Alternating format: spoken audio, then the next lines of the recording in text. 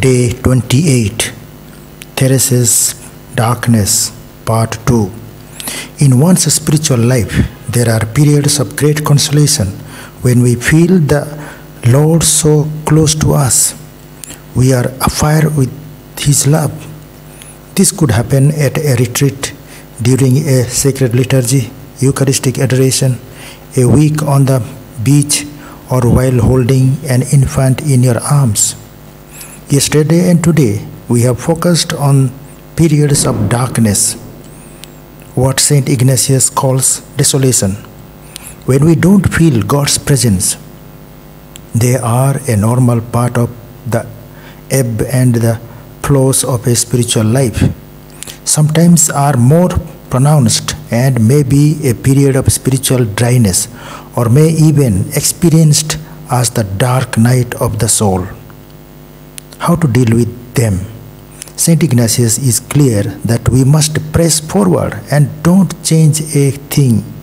Periods of desolation are part of the spiritual journey and can be moments of great grace. When we learn to love God for who God is and not for the feelings we get when we pray.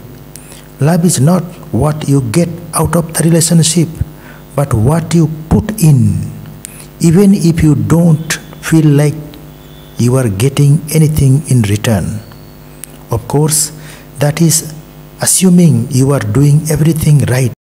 For me, I often find it useful to reflect on what I stopped doing.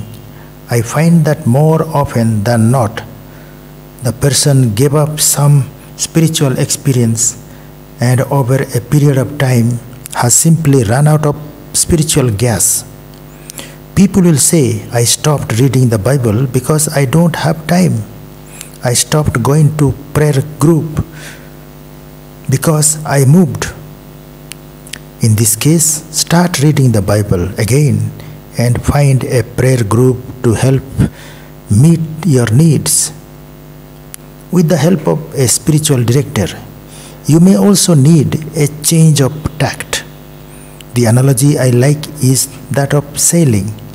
If you feel that you are going nowhere, it may not be that the wind or God's grace is not blowing.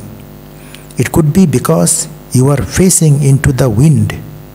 Adjust your sails accordingly and you will move forward, albeit in a slightly different direction. Today's prayer. Come, Holy Spirit, fire of mercy, witness that I choose to accept Saint Therese's help as I prepare to offer myself to merciful love. Amen.